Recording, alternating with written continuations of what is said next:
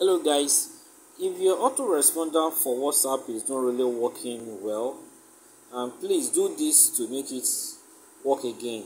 The very first thing is you click on this three icon by your right hand side, then you now click on doesn't work. So if you click on it, then the next thing you have to do is click on settings. So it will now take you to the notification access. So you will see the first one, you see phone master, the second one you see autoresponder for one.